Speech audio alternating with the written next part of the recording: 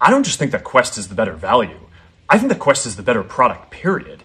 If somebody said, I can afford either, which one would you tell them to buy? The Quest or the Pro? Oh, good cue. I don't know.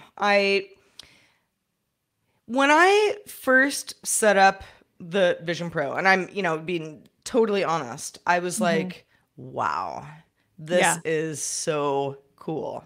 Okay. The Quest feels like a toy. Oh, interesting. Okay. The Vision Pro feels like almost something where I'm like, I should become a developer to make the most, to make the most of this like very expensive piece of hardware that I now, have, at my disposal. I don't know. I don't know how you feel about, VR in general, but, for the longest time, I was like, I just don't care. I just don't care. Yeah. I don't care about VR or AR.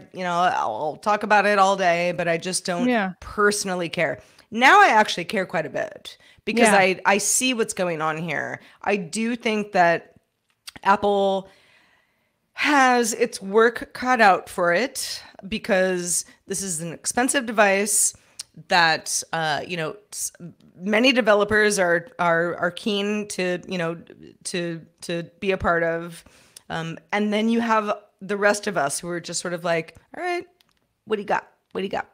Exactly. Like it's such a premium device, as you're saying, compared to the Quest. But I do agree that they really have to show us what is the value of this piece of technology and show us quick, because it's fun to be entertaining, to see people in restaurants, to see people on the train, to actually, it's cool, the technology itself to be able to kind of pin things to the air and all of that. But like, how is this really going to benefit?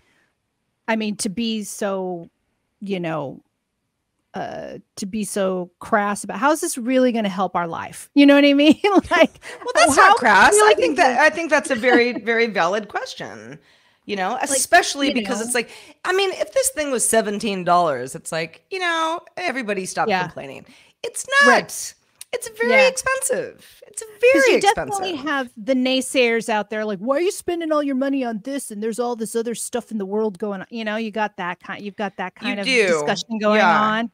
It's a class thing too. And that's the early adopter thing. It's like, you're always going to get the people who are like, well, first of all, people like us are doing this because we're trying to help others, by sharing our experiences.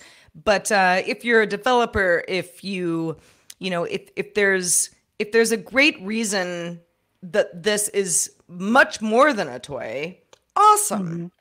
Right. I do feel like we are not quite there yet. Like we're a couple cycles away from the average person being like, this is fun, It's a toy, but it's also useful.